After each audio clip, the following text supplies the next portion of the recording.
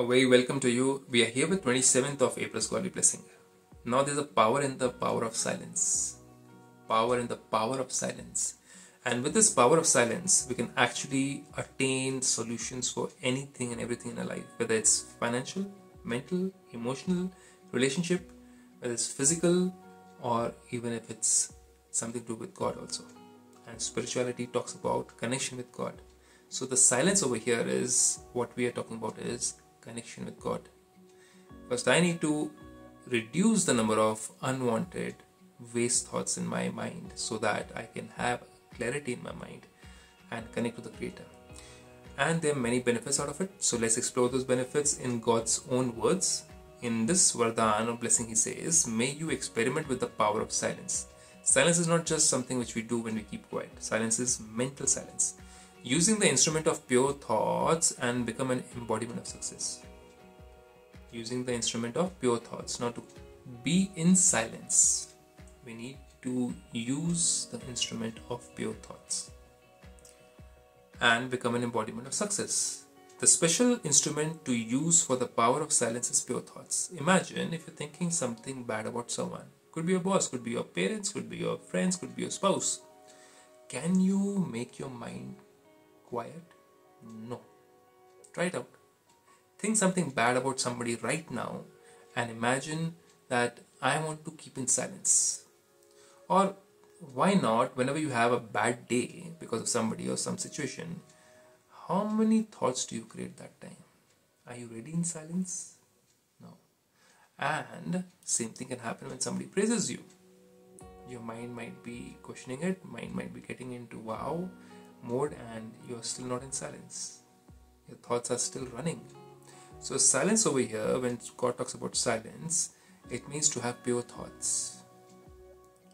To have pure thoughts means nothing can affect me. Even if somebody tries to take revenge from me, I still have pure thoughts towards that person. Why? Because I want to slow down the thoughts in my mind for my own peace of mind, not for somebody else. My thoughts are more powerful than the physical elements around me and even any other being around me. Then God says, experiment with this on yourself first. So you can see whatever you want to become an embodiment of success. So with this instrument of pure thoughts, you can see whatever you want to become an embodiment of success. So if you want to see some work getting done, pure thoughts. If you want to see some success to be attained in certain activity, pure thoughts. If you want relationship to be good, pure thoughts. If you want financial benefits, pure thoughts. If you want physical good health, pure thoughts. And that is the foundation of everything. So the more the mind is silent, the more energetic you are. The more physically also energetic you are, not just mentally.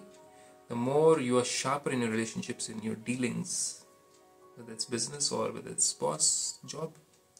So that's why you will attain success. Experiment with this on yourself first. First do it on yourself. Experiment with it on any illness of your body and see how, with the power of silence, any karmic bondage will change into a form of a sweet relationship. So if your body is giving you trouble, now why did I say your body? Because you are a soul and your body is different. That's why we say my body. We don't say I the body. We don't say I the brain. Brain is separate. So the entity who owns the brain is also the soul along with the body. So here, when we talk about having a sweet relationship, it's about having a sweet relationship even with the body. You are separate as an entity consciousness and your body is different. So if you talk ill to your body, let's say, if you say, I'm sick and tired of this disease, I'm sick and tired of this headache, I'm sick and tired of this hand, I'm sick and tired of this leg, I'm sick and tired of this stomach, then it's not a pure thought, it's going to increase. So I'm happy with my stomach, I'm happy with my hand, I'm happy with my eyes, I'm happy with my head, I'm happy with my neck, I'm happy with my back, I'm happy with my legs, I'm happy with my whole body, all the organs. Thank you so much. How about these thoughts? Aren't they pure enough? So then God says, you'll make your relationship better with them and you'll make them feel powerful. Your body also feels powerful because that's the vibration which you're sending to it. By using the power of silence, any strong bondage or suffering of karma will be experienced to be like a line of water.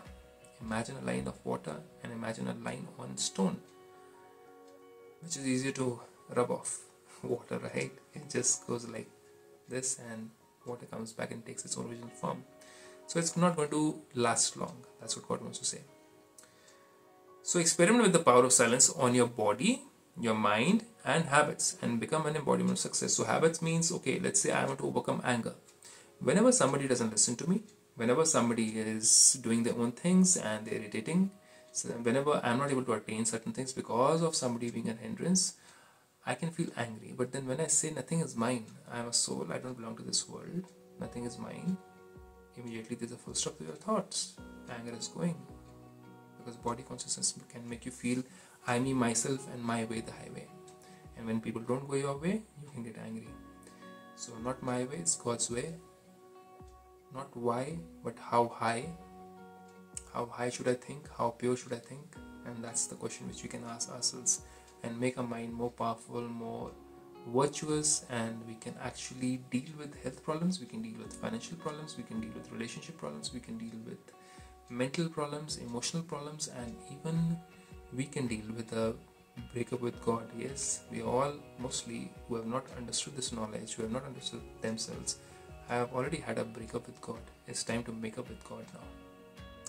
How do we do that is what we're going to learn in Brahmakumaris, and you're most welcome to attend a session, half an hour, 1 hour session at a center nearby you. Omshanti with this.